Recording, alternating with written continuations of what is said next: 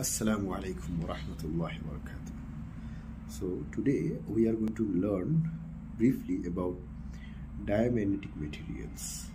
So what are these diamagnetic materials? In diamagnetic materials, the materials they move from a region of strong to a region of weak magnetic fields. Okay. Unlike a magnet would attract metals like iron, the same magnet would repel a diamagnetic substance. Okay, examples of diamagnetic materials include bismuth, copper,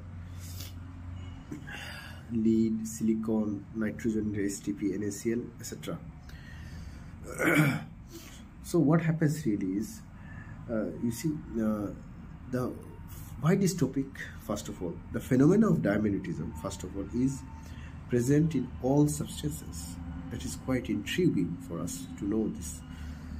And but the problem is the effect is not pronounced heavily, because the presence of paramagnetism and ferromagnetism, overtakes the effect of diamagnetic materials.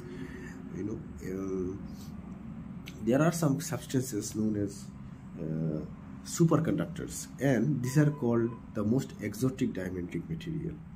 Superconductors at low temperatures, they behave like a perfect conductor and a perfect diamagnetic material.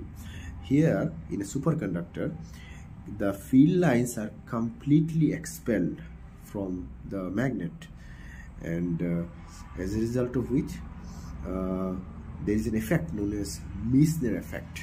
Okay, the phenomena of the complete expulsion of magnetic field from a diamagnetic material is called a Meissner effect. So one small theory about diamagnetism, and it leads to various endings and various conclusions. So I hope that you dig further into studying diamagnetism and knowing about superconductors to a large extent. So assalamu alaikum wa rahmatullahi wa barakatuh.